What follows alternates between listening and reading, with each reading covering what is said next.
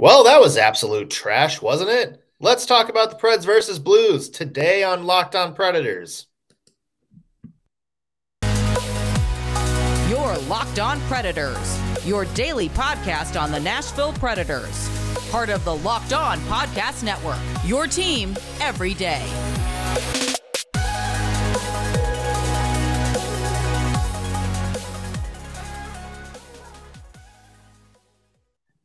Thank you for making Locked On Predators your first listen of the day. I'm Nick Morgan. I'm a writer and editor at ontheforecheck.com, and I have a partner in crime. You do. I am Ann Kimmel. I'm a writer at ontheforecheck.com. We're going to get angry in a second, but first, I want to mention today's show is brought to you by our friends at BetOnline. BetOnline has you covered this season with more props, odds, and lines than ever before. BetOnline, where the game starts. Do you want to start, or shall I just go into it? Just jump right in, Nick. Sure? Let it out. Let it out. I have been thinking all night about what to say that I really haven't said. We are fully aware that when you have a Predators podcast 5 days a week, sometimes we repeat the same things over and over again.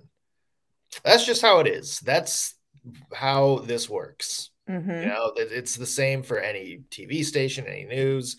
Sometimes, you know, you just kind of have to, the same points keep coming up over and over and over again. True.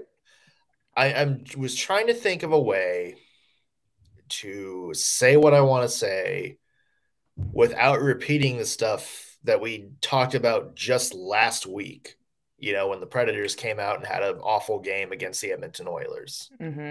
Yep. And I couldn't find a good way to do it.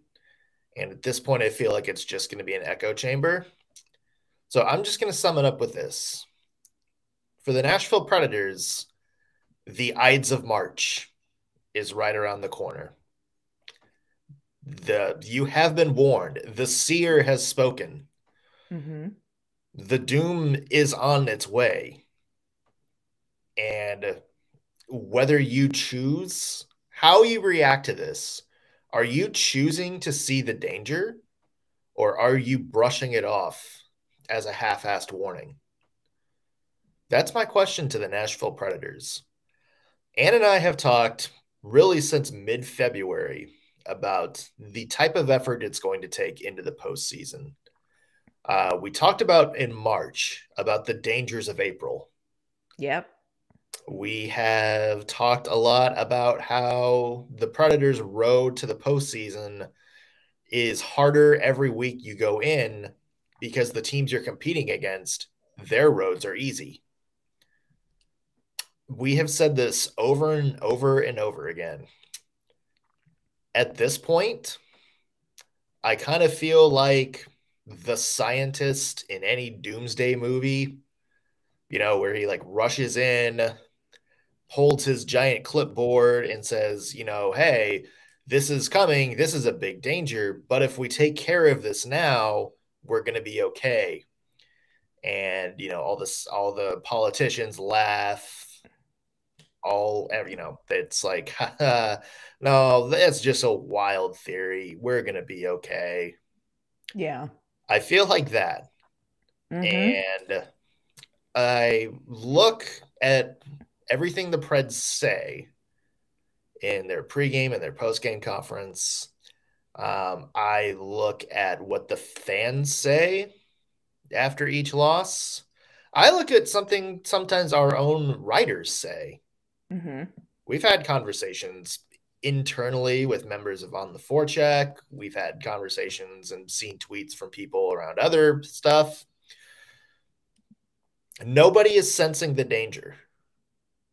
Nobody is standing up and saying that this is something we need to address now or we're going to be doomed later. There is no urgency with the team. There is no urgency among the fan base, which is weird because we know sometimes the Predators fan base can get very reactive. True. It's just I don't think anybody is grasping the reality that we may need to grasp, and that is the Predators might play themselves out of a playoff spot. And it's, like I said, the Ides of March right around the corner. And are you going to be Caesar walking with confidence right into the Coliseum with your doom? Or are you going to heed the warnings that people have put out there for you? Yep. Like, I feel like we could just, end right there, but let's not. I mean, There's, we could. Yeah. I mean, it's funny. I am a Hawktimist. I really like this team. But after that St. Louis game, I found myself mentally kind of writing a eulogy for this season. Yep. And it was the first time, I mean, like you and I have talked about it. We've talked about, hey, heads up, this April schedule, you're going to have to this, you're going to have, you're going to have to this weekend was the first weekend where I thought we're going to have to look at some off-season content pretty quick, because I feel like you almost have to start writing a eulogy on this season. And that's not where, it's not where I feel like the team should be. It's not where I want the team to be. But the sands are slipping through the hourglass, and you look at the remaining schedule, 2 games against Calgary, Tampa Bay, Minnesota, Colorado. Mercy, we do end with Arizona. But what are you going to do with that? I believe in this team. I believe in the talent of this team. I believe in John Hines as a good coach of this team. And that's something that's been debated after yesterday's game. We're going to talk about some of the things we're going to. Yeah. We're going to get into that. But I felt like I needed to start mentally preparing a eulogy for the great things to say that were accomplished this season and the way that it ends. And gosh, that feels like crap. Here's where the things stand right now in the postseason. With that loss last night, the Predators are now second in the wild card. They have the same number of points as Dallas, but Dallas has a game in hand. They have played the same number of games as Vegas. Vegas is 4 points behind. But you mentioned Nashville's remaining schedule. Look at Vegas. Vegas has the Devils at home, the Capitals at home, the Sharks, the Blackhawks, and then they do have a game at Dallas, which that's going to decide a lot. And then they do have a game at St. Louis.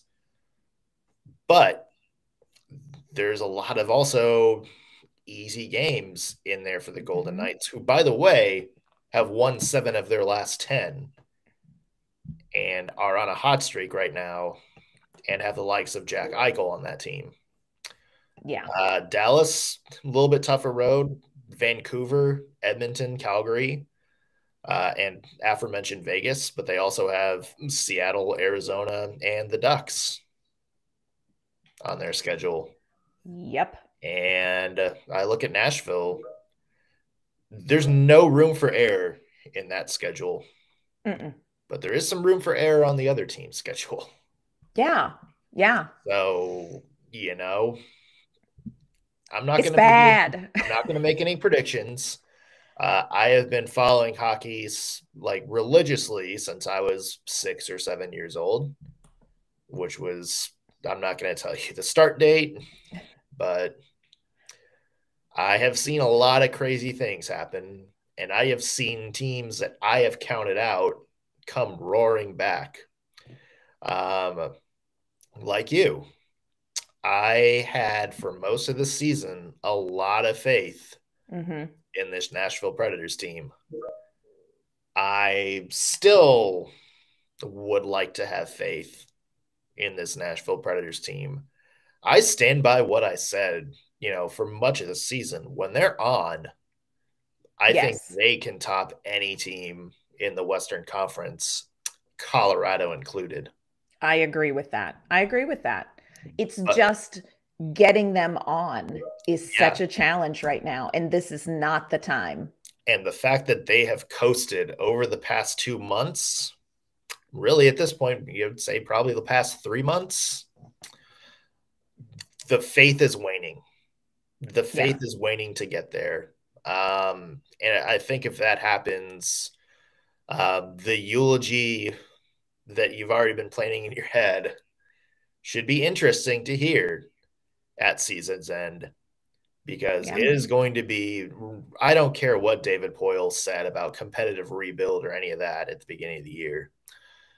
If the Predators don't make the postseason, this is going to be one of the biggest organizational failures in Nashville Predators history for a number of reasons. Agreed. So more to talk about from that game, including Juuse Saros pulled after starting 2 games in 2 nights. Interesting tidbits on that. Lots of stuff from that game. Some good, some not, mostly Oh, not. gosh. Mostly Uh, not. but something that's always a good is our friends at Athletic Greens. Athletic Greens, they sent me a free box of their product, their AG1. I wasn't a big fan of powders or anything like that. I thought it was, kind of unnecessary, too expensive, whatever. But I started taking AG1 when they sent me their free box, and I have not regretted it one bit ever since. I wake up every morning with more energy, even when my team lets in 7 goals in the second period of a hockey game. I have more mental focus throughout the day. I feel healthier. I don't feel bloated. So that is why AG1 is now a permanent part of my morning routine. So a lot of you may be asking, what is AG1? When you take one delicious scoop of AG1, you're absorbing 75 high-quality vitamins, minerals, whole food source superfoods, probiotics, and adaptogens that help you start your day right. This special blend of ingredients supports your gut health, your nervous system, your immune system, your energy, recovery, focus, aging, pretty much everything. We talked about the price. A lot of people may balk at the price, but hey, when you really break it down, it costs you less than $3 a day. That's cheaper than your morning cup of coffee if you go on a Starbucks run. And if you don't believe me, Athletic Greens has over 7,000 5-star reviews, including a lot of professional athletes and leading health experts. So try it for yourself. Make it easy. Athletic Greens is going to give you a free 1-year supply of immune boosting vitamin D and 5 free travel packs with your first purchase. All you have to do is visit athleticgreens.com/NHL network. Again, that is athleticgreens.com/NHL network to take ownership of your health and pick up the ultimate daily nutritional insurance. Big story after the Preds 8-3 loss to the St. Louis. we got this far. We didn't even mention what the final score was.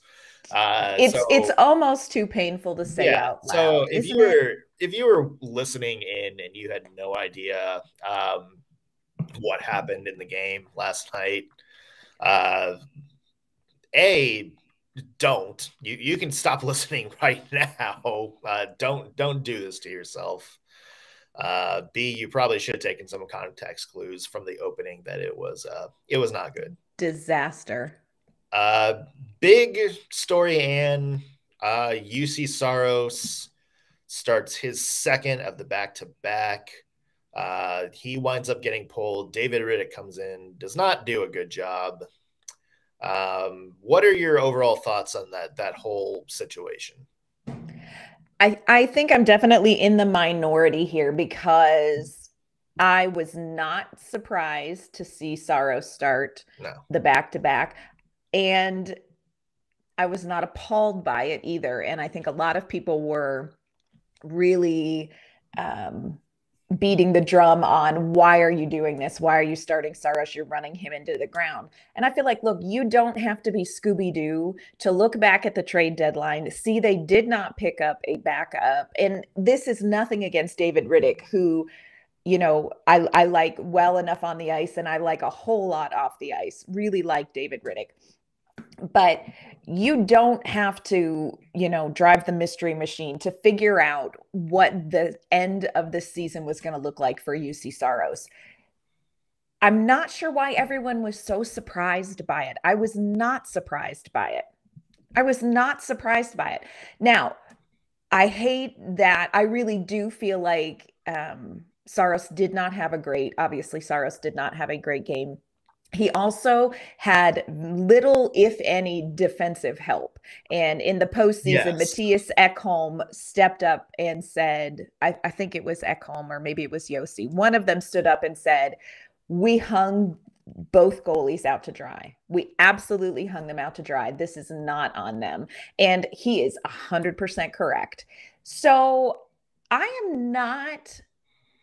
You know, a lot of people were pretty outraged, you know, on social media about starting Saros in back-to-back games. I am not surprised by it.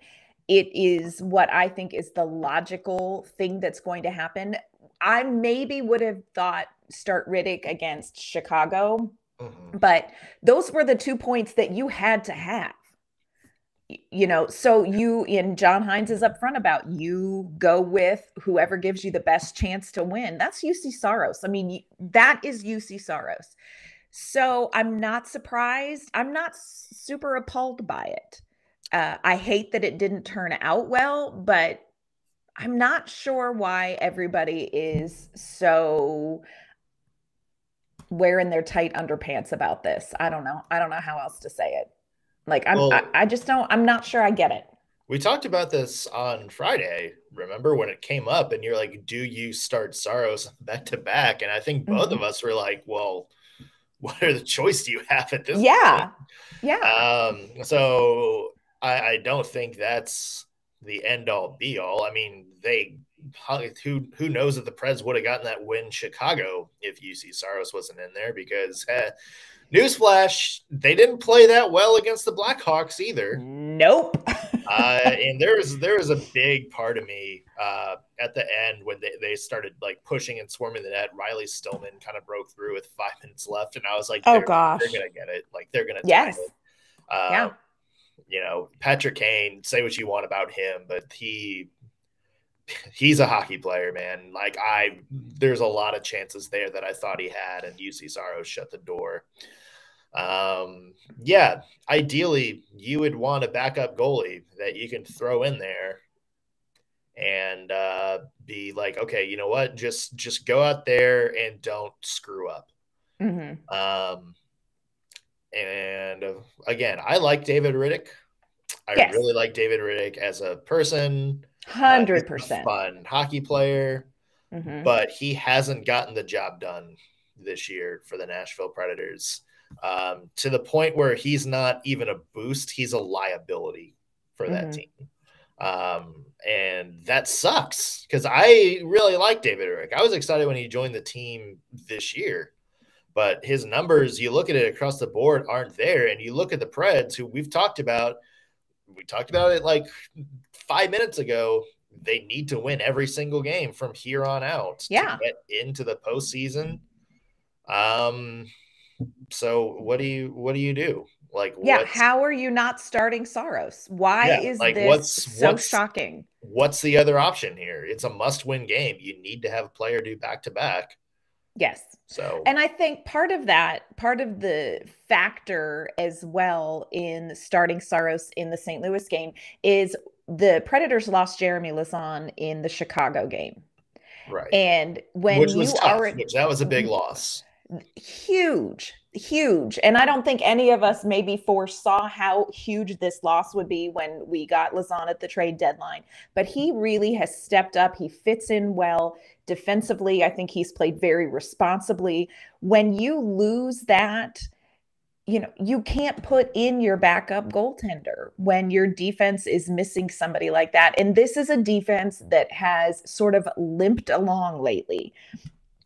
So I just, the outrage over starting Saros makes no sense to me. I mean, does it suck that, he is playing as many games? He's got the second most games of any goalie this season. Does that suck? Probably, yeah. But it is what it is. Like, how do you make a different decision in this weekend? You don't. You start Juuse Saros. You have to win every game. You put in the players who are going to win the game for you. That is Juuse Saros in net for the Predators. And it's not even close. Yeah.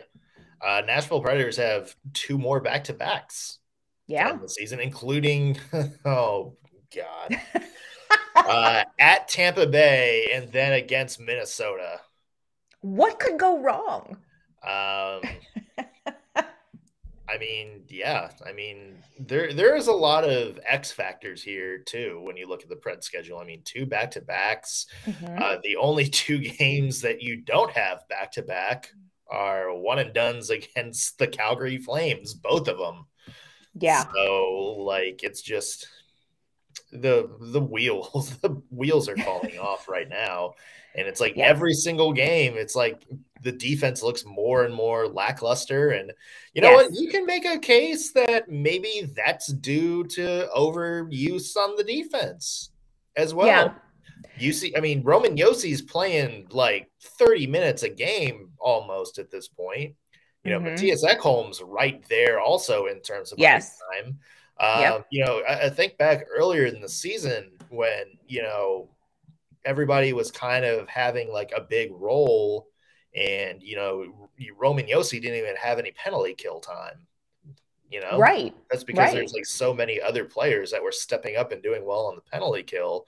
And now all of a sudden this late in the season, one of the biggest things that surprise are like, Matt Benning is kind of being used less and less. And so is Mark Borowiecki. Now they're both coming back from injuries. But when you kind of go through, and obviously Dante Fabro has been hurt too, and I think that's a part of it. But when you go like check the ice times for everybody, kind of over like as the season's gone on, you start seeing minutes pile up for like Josi and Ekholm and Carrier, and they're starting to get smaller for players like Benning and Borowiecki. When earlier this season, they were the type of players that you could throw in there and know that they were going to have an impact. And I don't know if it's just the direness of the playoff push and you need all these players to step up. Or I don't know if it's being trusted less, but it's been noticeable, and that's fair to ask as well. More about that in just a second. Plus, one good thing that came out this weekend, Pete Weber and Terry Crisp on the TV call one more time. That's something we'll end at in just a second. Yep. First, want to let you know this episode's brought to you by our friends at Bet Online. BetOnline.net is your #1 source for all your betting stats and sports information. You can find all the latest sports developments, league reviews, and news, including this year's basketball playoffs, the start of Major League Baseball season, and of course, hockey. BetOnline is your continued source for all your sports wagering information, from live betting to playoffs, esports, and more. Head to their website today or use your mobile device to learn more about the trends and action. BetOnline, where the game starts. Today's show also brought to you by our friends at Built Bar. Built Bar is a protein bar that tastes like a candy bar, in some cases even better than a candy bar. If you got a lot of Easter candy and you're not too shabby about keeping it all, but you still kind of want a sweet tooth, something sweet to snack on, reach for a Built Bar instead. They got something called Built Bar Puffs. They're protein-infused marshmallows covered in 100% real chocolate. Come in a lot of different flavors like banana cream pie, coconut marshmallow, and cinnamon churro. They also have a lot of traditional flavors like mint brownie, coconut, cherry barcia, white chocolate cookies and cream, mint brownie, lots more. All Built Bars are low in calories, low in sugar, low in net carbs, but high in protein, so they are guaranteed to keep you full all day long. At Built Bar, they're all about the taste. They make it They make it taste delicious first, then figure out how to make it healthy. I don't know how, but they pull it off pretty much every single time. If you don't believe me, you want to try it yourself, go to built.com, use promo code LOCKED15 and get 15% off your order. Again, that is promo code LOCKED15 for 15% off at built.com. Yeah. And what do you think about the concept of maybe the defense getting tired? It makes a lot of sense. I think the defense has struggled with injury. Most all of them have missed some time one way or the other with injury. And in the ones who haven't, like you said, Josi, Ekholm, Carrier, they're playing huge minutes.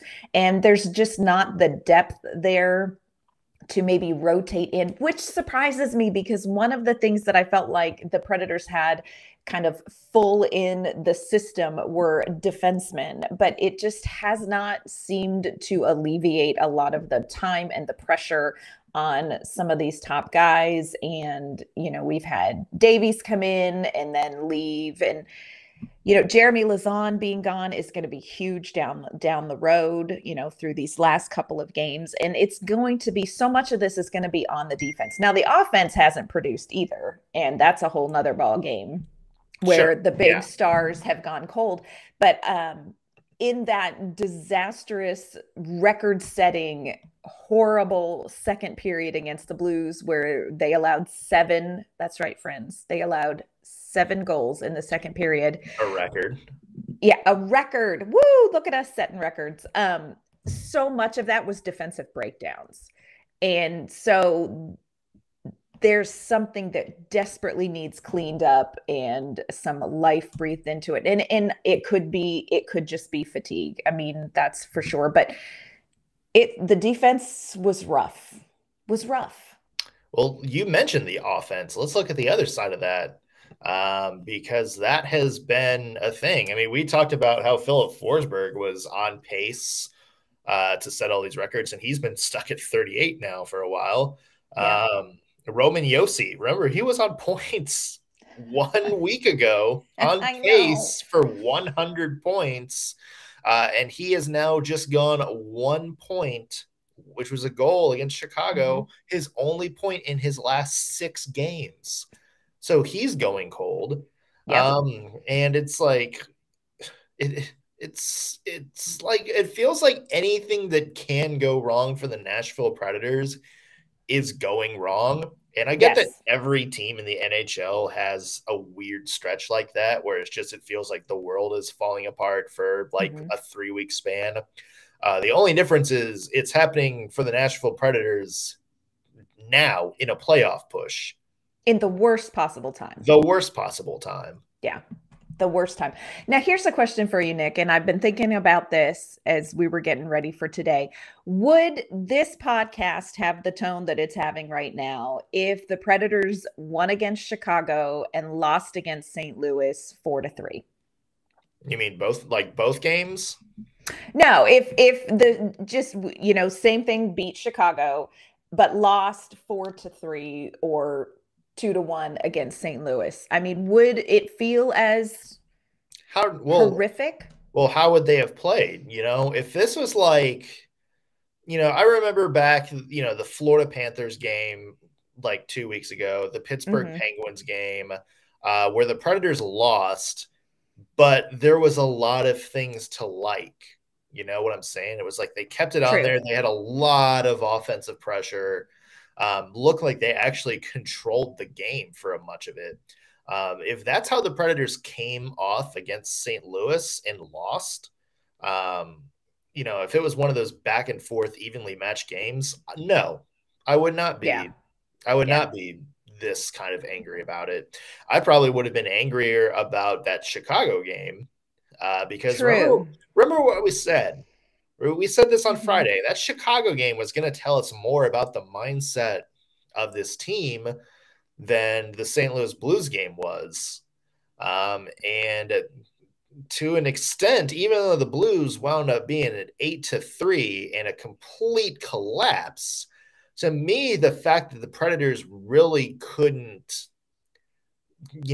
really ripped the throat out of the Chicago Blackhawks. I mean, give some credit to the Blackhawks. But to me, I came out of that Chicago game thinking, I'm worried. I don't see it. It was not a statement win.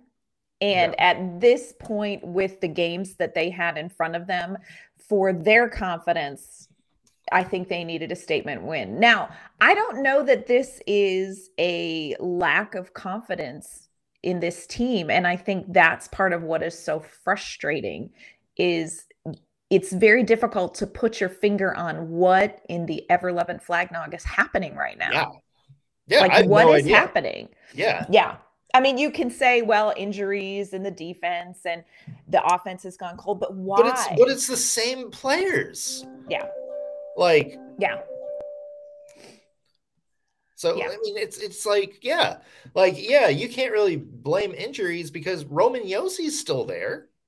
Right. Like, Philip Forsberg's still there. Matt Duchene's still there. I feel like the herd line, which carried your team, is still there. Yep. It's just I feel like we're grasping to try to make it make sense right now. And it's very difficult to piece this together. It's to have the talent level that performed so well at one point that's not performing well now. It's like you have to ask, is it fatigue? Is it injuries? Is it confidence? Is it what is this? It is going to be a very interesting case study if the worst of this happens and the Predators don't make the postseason. Or even worse yet, if they make the postseason and lose Philip Forsberg. I mean, there is going to be an interesting case study about this Nashville Predators team because they had and still do have a lot of calling cards that Stanley Cup champions have. True. And it's going to be very interesting to see at the end of the season if the Predators blow it, what went wrong. Like, that is going to be a conversation that I potentially think could shape the future of this franchise if it gets to that point. I agree.